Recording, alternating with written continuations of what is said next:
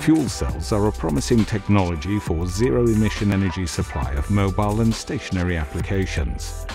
Because of their high system complexity, small changes in materials, manufacturing processes, or assembly can lead to significant changes in performance and lifetime. Today, most characterization techniques are cost-intensive and time-consuming.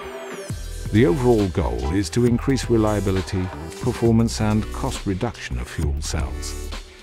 The goal of the SuperSurf project is the development of fast, super-precision surface measurement systems for fuel cell components. Adram Consulting offers services in personnel consulting and placement to a continuously growing customer base. Among their customers are high-tech startups and well-known companies from industry, trade, craft and service.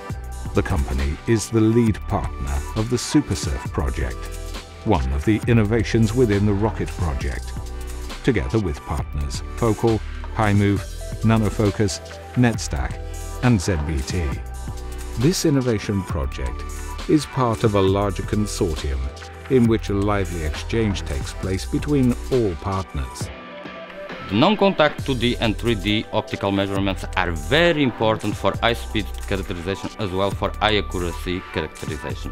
However, the correlations between the optical surface parameters on the impact on the performance of the individual components as well in the whole system is not yet fully understood. The project addresses areas as R&D, control like sorting out defective components, manufacturing control and optimization, such as hydroframing process, manufacturing control and final inspection. The introduction of optical measurement will improve the reliability, speed of measurement and cost effective, and the results can be compared later on with previous results obtained from the production line. The SuperSurf project aims to develop very fast combined 2D and 3D surface measurement systems that will be used to identify optical quality and defects, to define failure criteria in order to prove and improve fuel cell performance and lifetime, as well as to reduce manufacturing and quality control costs.